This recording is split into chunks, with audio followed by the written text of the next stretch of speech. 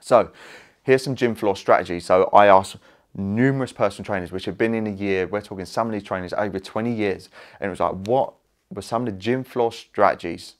Not looking at flyers and stuff like that, but actually just on the gym floor, what were some of the things that you contribute to being a success in this industry for a long period of time?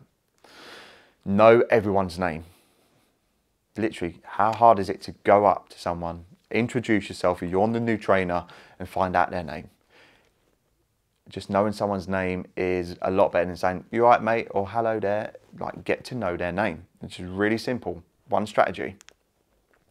Create a member spreadsheet with information about them. So you could get their name and you could be talking to them, and you could put stuff down like if they've got children, if they've got hobbies, if they support a football team. So for me, when I was on the gym floor, I'd always try to find a common interest or a common thing that we had, whether it was a sport that we used to both play, or it's a football team, or whether the other person also has children. Create a spreadsheet, it won't take you long, and put that information down and just go through it. You speak to that person, go back and check it. This is a lot more than what other personal trainers do. And again, it's not that hard to do, is it? Another strategy is set daily challenges. So for example, it could be talk to someone new every single day. And guess what? At the end of the year, you're going to be having 365 new names, finding out about these 365 new members. And if you can't talk to one new person every single day on the gym floor, then maybe personal training isn't for you. Because again, if it means that you need to do this to be able to get paid, to be able to provide for your family, but you can't get the courage to do this, then it might not be for you. Smile at everyone and be approachable. Provide help. Make sure that anyone who walks through that door, that you're approachable, so that you're not locked away in the gym, you can be seen, you can be found, and you providing help to everyone on that gym floor. Again, there's nothing like here which is groundbreaking. It's just putting the work in. It's actually just executing. Listen more than you talk. Don't go there and start talking about you and what qualification you've got and what you like to do. Remember, going back to the very first few slides when it's what's in it for me. Think about that from the other person's perspective. Listen more and talk a lot less. Provide the best possible service and let your clients be referral machines. Going back to that example, if you're putting the work in, if you're getting client results, they're going to go and meet up with their friends. They're going to tell, their friends are going to notice that they've made significant changes, not only in their appearance, but the way they are and their health.